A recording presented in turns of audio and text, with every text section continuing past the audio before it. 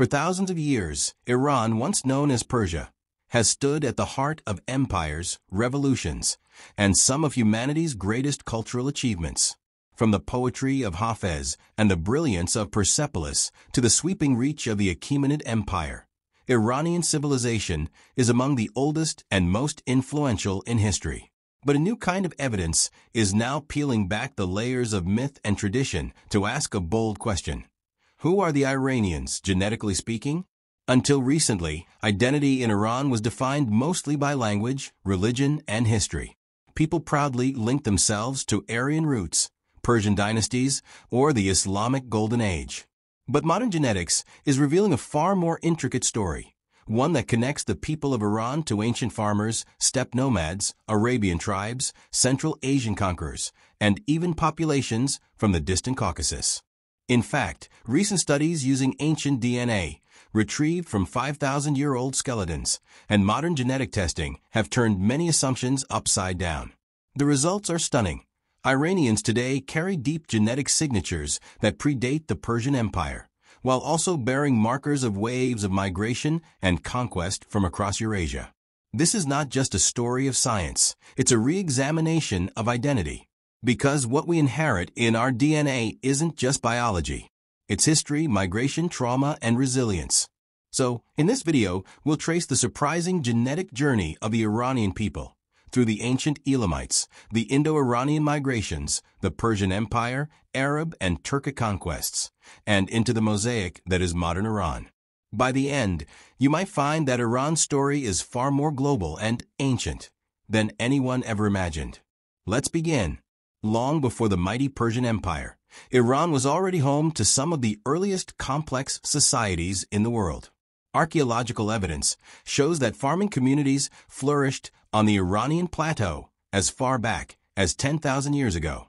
But among the first major civilizations in this region were the Elamites, an enigmatic people who built powerful city-states in southwestern Iran, near what is now Kazakhstan.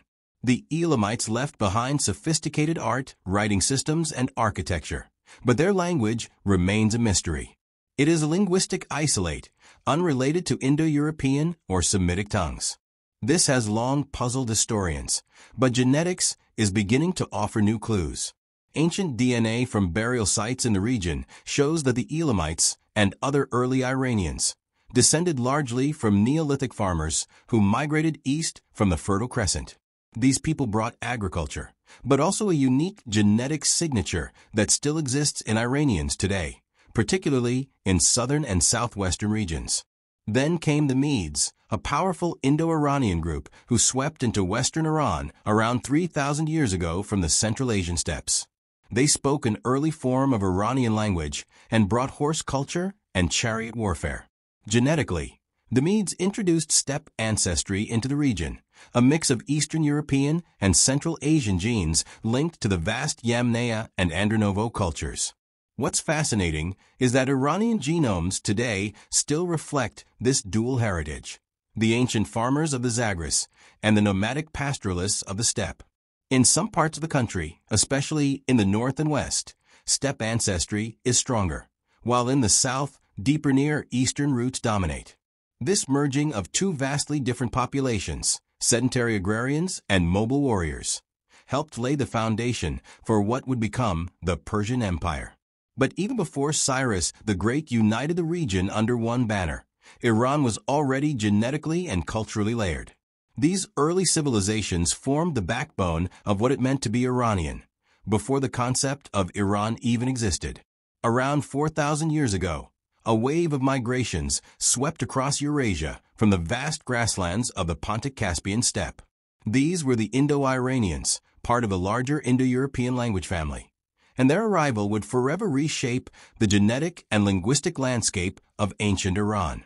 Armed with domesticated horses, chariots, and a mobile pastoral lifestyle, the Indo-Iranians moved southward through Central Asia and into the Iranian plateau. They brought with them a distinct genetic signature, one now well documented through ancient DNA, a blend of Eastern European hunter-gatherers and Caucasus/Iranian Neolithic ancestry. This ancestry, often referred to as steppe or Yamnaya related, marks a major demographic shift in the region. But this migration wasn't just about DNA. The newcomers also brought language. The Indo-Iranian branch of the Indo-European family, which includes both the Iranian languages, like Old Persian and Avestan, and Indo-Aryan languages, like Sanskrit, began to take root. In Iran, the linguistic transition eventually replaced many earlier tongues, though some older cultural and religious elements were absorbed and reinterpreted. Zoroastrianism, for example, reflects both Indo-Iranian and pre-Indo-Iranian spiritual concepts. Interestingly, genetic studies show that the Indo-Iranian impact was significant but not total.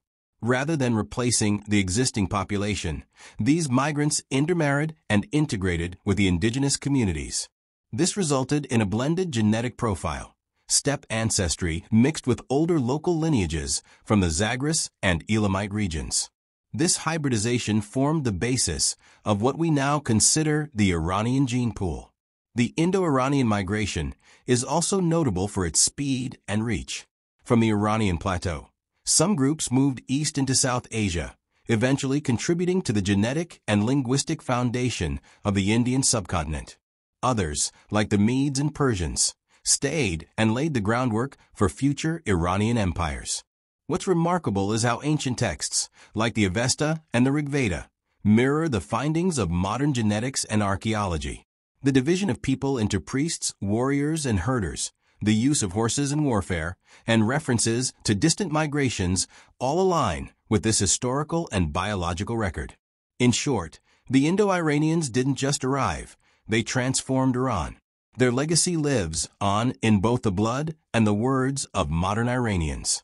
The ancient Persian empires, from the Achaemenids to the Sassanids, were not just political giants, but extraordinary genetic melting pots. Stretching across 3 continents at their peak, these empires absorbed and connected a wide spectrum of peoples, cultures, and genes. The Achaemenid Empire, c. 550 to 330 BCE, founded by Cyrus the Great, was the first true superpower of the ancient world. From the Indus Valley in the east to the Balkans and Egypt in the west, it unified diverse ethnic groups: Elamites, Medes, Babylonians, Greeks, Egyptians, Jews, and Scythians, among many others. The empire's policy of tolerance and local autonomy encouraged intermarriage, migration, and the blending of cultures. Genetic evidence from ancient remains across the empire's territories confirms this mosaic, showing admixture from Central Asian, Anatolian, Caucasus, and South Asian sources during and after Achaemenid rule.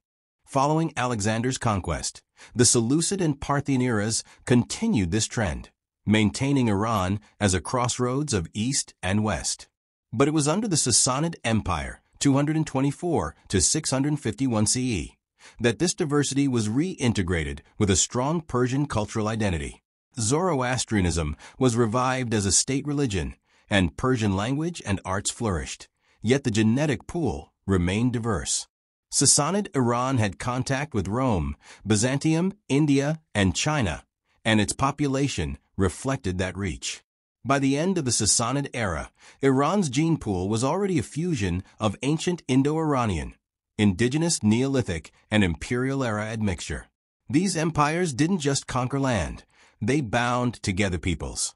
And that binding is still visible in the modern Iranian genome, which carries traces of each of these imperial ages.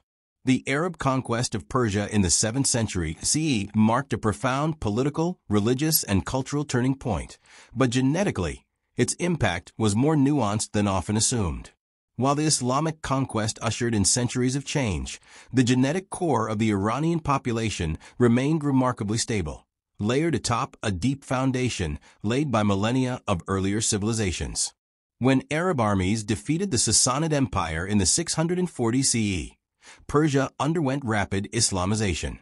Zoroastrianism gradually gave way to Islam. Arabic language and script influenced Persian, and the caliphates integrated Iran into a broader Islamic world stretching from Spain to Central Asia.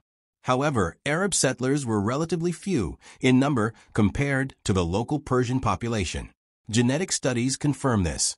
While some Arabian genetic signatures entered the Iranian gene pool, they did not replace the existing population. Instead, They added a new thread to an already complex genetic fabric. Culturally, Iran was never fully Arabiized. The Persian language survived and eventually re-emerged as the vehicle for Islamic literature and philosophy, particularly under dynasties like the Samanids and Buyids. The Abbasid Caliphate, though centered in Baghdad, relied heavily on Persian administrators, thinkers, and artists, cementing Iran's role as a core of the Islamic Golden Age. Genetically, the Islamic period also facilitated movement and mixture beyond Arab influence. Turkic migrations from Central Asia, later Mongol invasions, and connections with the Indian subcontinent and the Caucasus brought new genetic infusions over time. Iran became a bridge between the Islamic world's East and West, reflected not only in its art and architecture, but also in its population structure. By the end of the first Islamic millennium, Iran's genome had evolved again, not through large-scale population replacement, but through layers of admixture from the Arab world, Central Asia, and beyond. The story of Islamic Iran is not one of genetic erasure, but of cultural transformation layered upon a resilient and ancient human landscape. Between the 10th and 13th centuries, Iran experienced a series of migrations and invasions that would leave deep marks on its cultural and genetic landscape, none more significant than those of the Turkic tribes and the Mongol Empire. The arrival of Turkic peoples from Central Asia, beginning with groups like the Ghaznavids and later the Seljuks, brought a gradual but profound transformation to Iran. These Turkic-speaking groups were originally nomadic and shamanistic, but over time they adopted Islam and Persian culture, often becoming champions of Persian literature, art, and administration. Genetically, these migrations introduced a distinct Central Asian component into the Iranian gene pool, particularly in the northeast and central regions of Iran. Then came the Mongol invasions in the 13th century, under Genghis Khan and his successors. The Ilkhanate, a Mongol state that ruled over Iran for nearly a century, brought waves of East Asian ancestry into the population.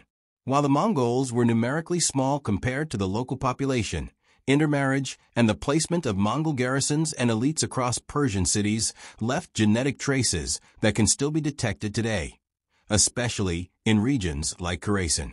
However, much like previous conquerors, both the Turks and Mongols eventually assimilated into the broader Persian cultural sphere. Over time, many of these groups adopted the Persian language, customs, and Islamic faith, blurring the lines between conqueror and local. Modern genetic studies confirm this Eastern influx. While the core of Iranian ancestry remains West Eurasian, Turkic and Mongoloid genetic signatures persist in varying degrees, stronger in the northeast, fainter in the west and south. These layers from the east did not overwrite Iran's ancient heritage. Instead, they became part of its enduring genetic and cultural mosaic. Iran is often perceived as a homogeneous Persian-speaking nation, but beneath the surface lies one of the most ethnically and genetically diverse populations in the Middle East. This diversity is not only cultural or linguistic, it's etched into the very DNA of its people. Modern genetic studies reveal that Iran is a true mosaic shaped by geography, history, and migration. From the Kurdish islands in the west to the Baluchi deserts in the southeast, each region carries its own unique genetic signature. These differences stem from thousands of years of localized histories, ancient intermarriages, and interactions with surrounding peoples. For example, Kurds in western Iran show strong genetic continuity with ancient Zagros mountain populations and possess links to other populations in the Caucasus and Mesopotamia. Laz, another Western ethnic group, share similar ancestry but also exhibit distinct genetic markers, highlighting long-term isolation in the Zagros. In the north, Azeris, a Turkic-speaking group, carry a mix of Iranian and Central Asian ancestry, reflecting the influence of Turkic migrations while retaining deep West Asian roots. In the southeast, Baluchis are genetically closer to South Asian populations, likely due to centuries of interaction across the Persian Gulf and Indian subcontinent. Meanwhile, coastal groups along the Persian Gulf, such as the Bandari, often show traces of African ancestry, a legacy of trade and migration during the Islamic and pre-Islamic eras. Despite this wide variation, Most Iranians share a strong common genetic foundation linked to ancient West Eurasian populations. However, regional and ethnic distinctions remain clearly visible in DNA, supporting Iran's image as a crossroads of civilizations and a complex genetic patchwork. These differences don't divide the nation, they enrich it, offering a window into its vast and layered history. Modern Iranian DNA tells a story far deeper than modern borders or political labels. Genetic analysis reveals that today's Iranians are descendants of a rich blend of ancient populations. Neolithic farmers from the Fertile Crescent, Indo-Iranian steppe migrants, Elamites, and remnants of pre-Aryan civilizations native to the Iranian plateau. While Persian identity is often central to Iran's national narrative, modern genetics shows that Iran is far from ethnically monolithic. Significant regional variation exists. Northeastern Iranians, for instance, tend to carry more Central Asian ancestry, likely from historical Turkic and Mongol influxes. Western Iranians show stronger continuity with ancient Mesopotamian and Caucasus groups, while southern populations reflect subtle African and South Asian links due to maritime trade and migration. Yet, across these differences, a shared genetic core ties Iranians together. Most populations show deep continuity with pre-Islamic and even prehistoric inhabitants of the region, disproving any notion of a population replacement after the Islamic conquest or Aryan migration. Ultimately, modern Iranian DNA reaffirms what history has long suggested. Iran is a living tapestry woven from countless civilizations. Its people are not defined by a single ancestry, but by millennia of connections, local and global, ancient and evolving. Genetics is reshaping how we understand Iranian identity, not as a singular lineage, but as a mosaic of histories. Far from the myth of a pure Aryan heritage, the Iranian genome reflects millennia of cultural exchange, migration, and integration. From ancient Elamites and steppe nomads to Arab, Turkic, and Mongol influences, the Iranian people embody a deep and diverse genetic legacy. Rather than dilute identity, this complexity enriches it. In the genome, we see not division, but connection, a reminder that Iranian identity is not rooted in one thread, but in the strength of its many intertwined origins.